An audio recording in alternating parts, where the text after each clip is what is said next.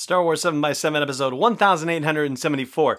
Yesterday we talked about some potential former rebel leaders that might be drawn into the conflict between the Resistance and the First Order. Today we're going to talk about the indirect possibilities in that regard, as I hinted at yesterday. Let's go.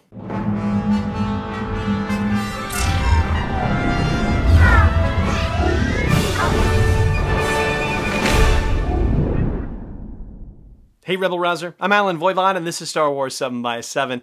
Thank you so much for joining me for this episode. So yesterday we talked about the publisher's summary for Resistance Reborn and about how in order to build back up, the Resistance was going to reach out to people who had once been leaders in the original Rebel Alliance, the Alliance to Restore the Republic.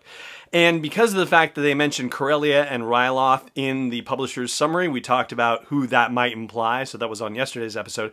But as far as rebel leaders, or former rebel leaders, who are still alive as far as we know, I thought I would run down a list of notables here on today's episode. These are people who could potentially show up in Resistance Reborn, and heck, by extension, the Rise of Skywalker as well. So I'm going to start with the civilian possibilities, and number one on that list would be Mon Mothma.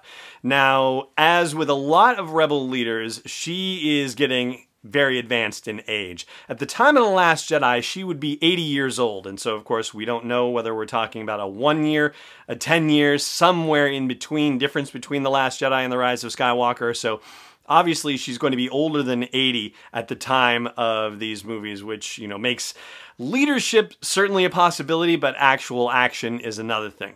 There are other senators who were part of the Alliance to Restore the Republic, the sort of civilian government, if you will, behind the scenes, that may or may not still be alive, who, as far as we know, survived the events of the original trilogy, but beyond that, we don't necessarily know for sure. And three of those folks appeared in Rogue One, a Star Wars story. Nowhere Jebel is one. He was the Minister of Finance in the Alliance's civilian government.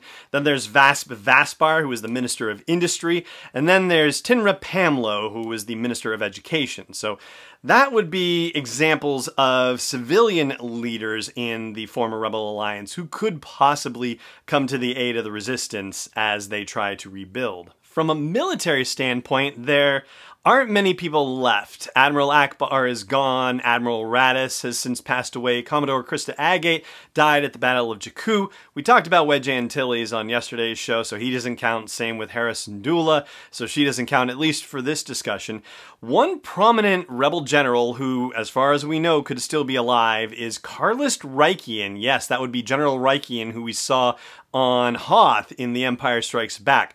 According to the canon database, he has not died, and even though it doesn't list a date of birth for him, in Legends, he is listed as having been born in 47 BBY, which would make him a year older than Mon Mothma if they decide to maintain that situation. Now, if you look to the Star Wars Rebels TV series, there are a couple of options there as well. Ryder Azadi, who is the former governor on Lothal, and who led the rebel cell on Lothal for a time. His death has not been established in canon, though he would also be rather old by the time of The Last Jedi and The Rise of Skywalker. Somebody who would be younger is a character named Mart Matin, who is the leader of Iron Squadron, a cell of fighters that teamed up with Phoenix Squadron and other rebel cells in the course of the Star Wars Rebels TV series. Mart Matin is, of course, a thinly veiled, similar name to Matt Martin, who is a creative executive with the Lucasfilm Story Group, but that character is actually rather young at the time of Star Wars Rebels, and so therefore would probably not be so old as, say, you know, the likes of Azadi or Rykian at the time of The Last Jedi and The Rise of Skywalker.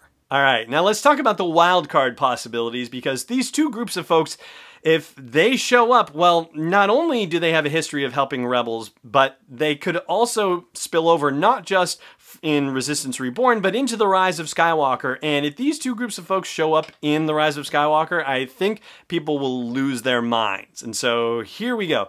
First category is the Wookiees, right? And Tarful, who is a chieftain with the Wookiees, is probably best known for, along with Chewbacca, helping Yoda escape from Kashyyyk when Order 66 went down.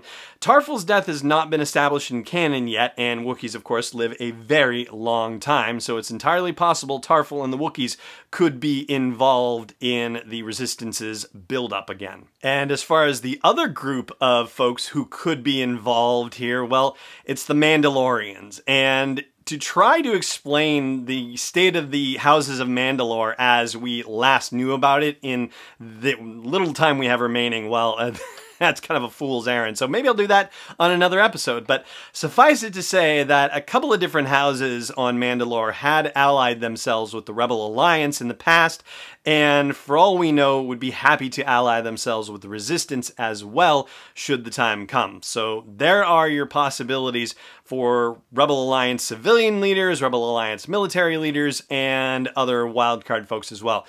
Now, there is one last person who could appear in Resistance Reborn that we haven't talked about yet, and it's almost a slam dunk that this person would appear because this person is already slated to appear in the Rise of Skywalker, and I will name that person after the break. Stay tuned. This episode is brought to you by Constant Contact, the premier email marketing solution for small businesses and organizations. I've used their service since 2003, and over the past decade and a half, I've watched them evolve, make the product simpler, more powerful, easy to use, and do everything that they can to help train people to use the product more effectively and for it to work with other forms of marketing like social media, for example. So check out sw7x7.com/email to learn more about Constant Contact and start a free trial. Once again, that is sw7x7.com/email for a free trial. Welcome back. So, the one person that we haven't talked about yet who is going to appear in the Rise of Skywalker, we know it already.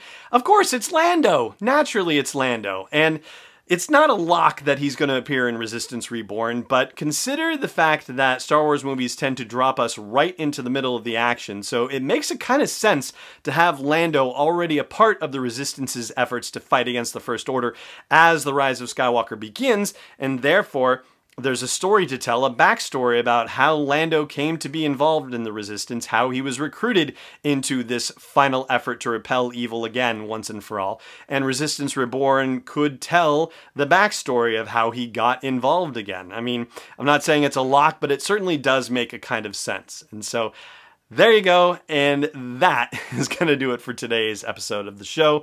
Thank you so much for joining me for it, as always, and may the Force be with you wherever in the world you may be.